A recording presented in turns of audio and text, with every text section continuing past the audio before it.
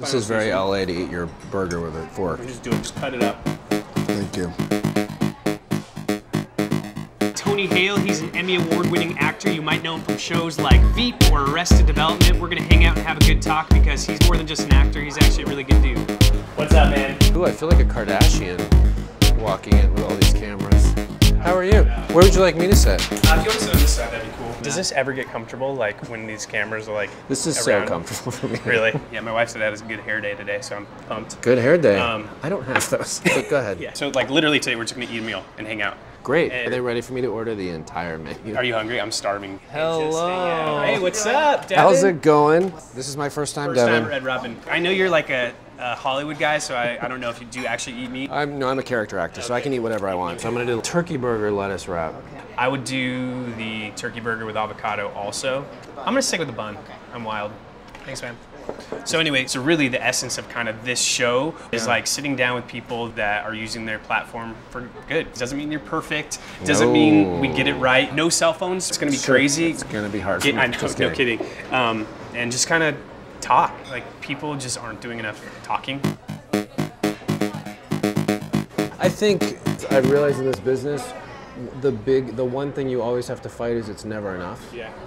And you get people at massive levels of success, and they're constantly realizing it's never enough, and that's a very terrifying place. So if you don't find purpose to the journey and seeing people for who they are rather than just a commodity, then it's just BS. And you're not going to find any joy. I mean, granted, I think I already struggle with not being present, and I think so many times it's very easy to be anxious. Yeah. But to work at I want to try to live my life and just try to find that joy, because there is joy. There's joy in seeing somebody for who they are. There's joy in being encouraging. And I think, especially in my business, it can get very me-focused. But we miss, when you get your eyes off yourself, the just rush you get. This is so powerful. If you're somebody who follows through and speaks words that are hopefully life-giving, I think hopefully that stands out. Yeah. Once you kind of made it where you were on a show, like who's someone that was so nice? What if I was like, don't know one? Yeah, that'd be funny. There's been several people who have been examples for me. One, Julie Louis-Dreyfus on VEEP. When you're #1 on the call sheet, which means you're a star of the show, you set the tone for the show. Right. And I've heard experiences where someone has maybe been arrogant and people are kind of walking on eggshells. Julie's just the opposite. Yeah. She's a team player. She's kind. It's like a team. She knows the power of an ensemble. It's like we're all in this together. Henry Winkler on Arrested Development. Yeah. I remember meeting Henry, and he's a guy who had been in the business for a very long time, obviously, even before Happy Days. And when you're in the business for that long, you can go many directions. And he's a guy who's been in it that long, just kind, gracious, giving, listening to people. And I met him, and I was just like, oh, it's possible. It's possible that you can fight against this kind of fear-based arrogance or like always trying to protect yourself and always think about yourself. He really, that was a great example for me. Is there a specific moment where you've done something because of your platform or your celebrity or whatever, where you've had a really positive impact on someone? I love to talk to college students, and I love to talk to acting students, just because these people do not get told it's going to be okay. These people, it's very much about the craft, but they don't get how do you deal with rejection? How do you deal with the uncertainty? How do you deal with not knowing where your next job is going to come from? I love just speaking into their lives and being like, hey, listen, your value is the same here as it is when you have it. Just see them hear that. I love that. And just knowing, I wish I had someone like that. Oh, I think our food's coming. Wow, this is crazy. Wow, Thanks, look at this business. Yeah, and they're bottomless fresh. Literally, you can refill them all day long. This is very LA to eat your burger with a fork. Just cut it up. Don't judge me. Cut it up. Don't judge me. I'm cutting up my burger. But there's one big thing I talk about is the whole idea of fame. And there's such, especially with our culture, with all the media, it's obsessed with fame. And just to kind of turn it for what it really is, it's like, I think fame is based on we all want to be known. We all want to be known. And people look at fame as like, oh, that's the ultimate being known. When in actuality, it's the opposite. Because someone who's a massive celebrity, they're isolated, they don't trust people who want to get near to them because they don't trust their motives. And you look at someone like that, who everybody thinks, oh my God, so many people know them. They don't, it's the opposite, because someone who works at wherever, they can freely walk into a room, they don't question many times people's motivation for getting to know them.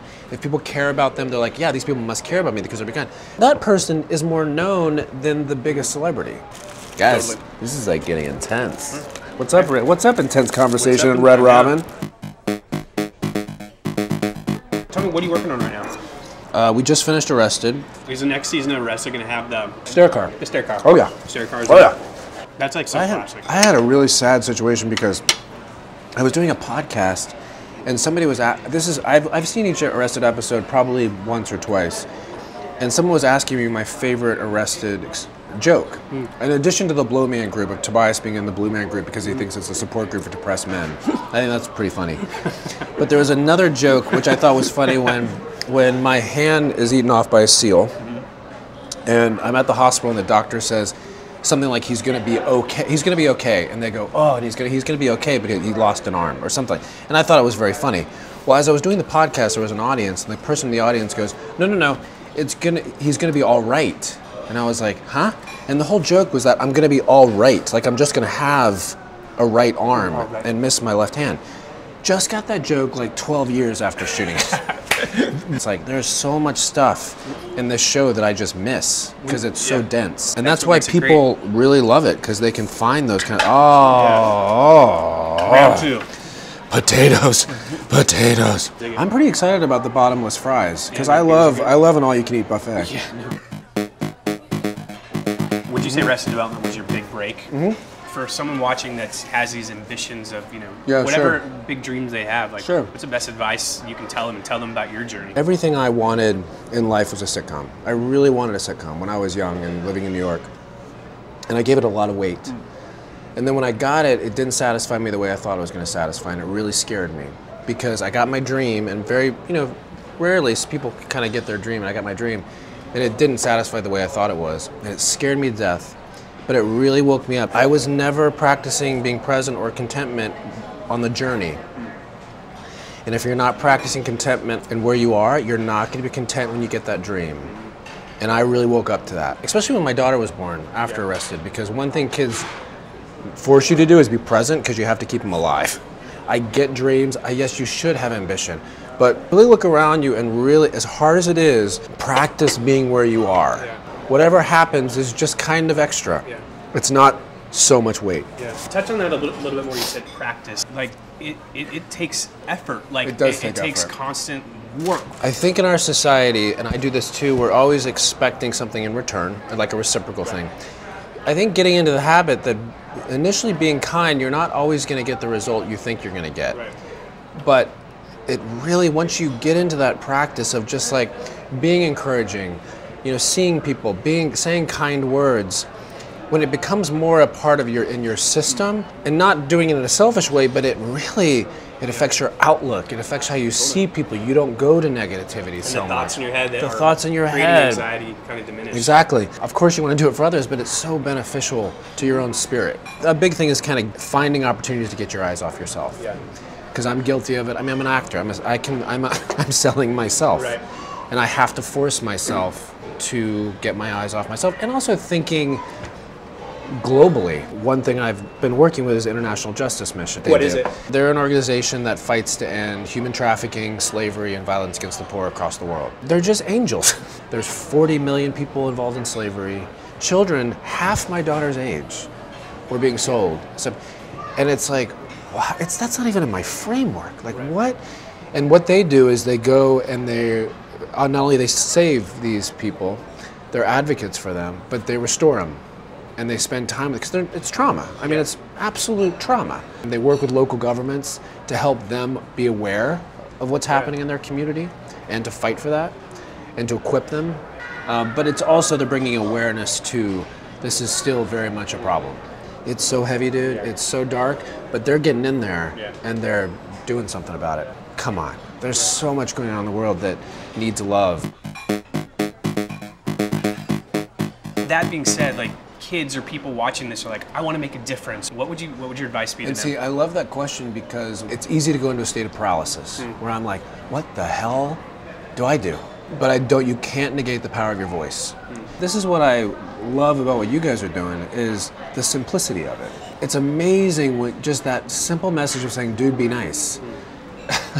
It's like, just be nice, man. There's such power in that because it is a choice.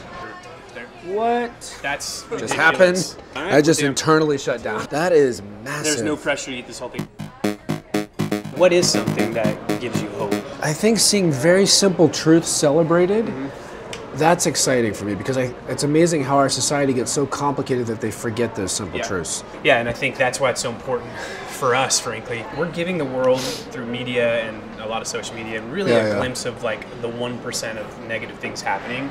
And 99% of the things that are happening, or positive interactions, are good in some respects. And we're not giving them any publicity. And frankly, that's just because oftentimes they're not salacious enough. So that's why we're so inspired to like create stuff that is meaningful. We've been around for a few years now. We're kind of really honing in on who we are, what we do. It used to be inspire people to treat others better. Yeah. And our new kind of mission overall is inspire people to treat themselves and others better. So it's a little bit more about what are you doing to like look out for yourself, all the self-talk, how is that impacting you? Like, and it will impact you. I really appreciate your time. I love talking about this stuff. Thanks. It's a gift to me to be able to talk about this stuff. Yeah, thank you. Because it's truth. Yeah, it's not truth. not that everything I'm saying is true, but it's the simple truths. Yeah, we got a couple things for you. So one, I can't tell you how exciting this is to me. we switched everything to made in LA. It's made in a fair, ethical factory. Love that. So these are some of our new designs, which are pretty rad. If there's one of these that kind of speaks to you that you like, it's simple and cool. Love. Are you a large or extra large? I'm an extra large, guys. I don't have a hipster body. I don't have a hipster body, guys. Just this two. Hey, thanks, man. Should I say goodbye? Thank you for having me. Thank you for having me.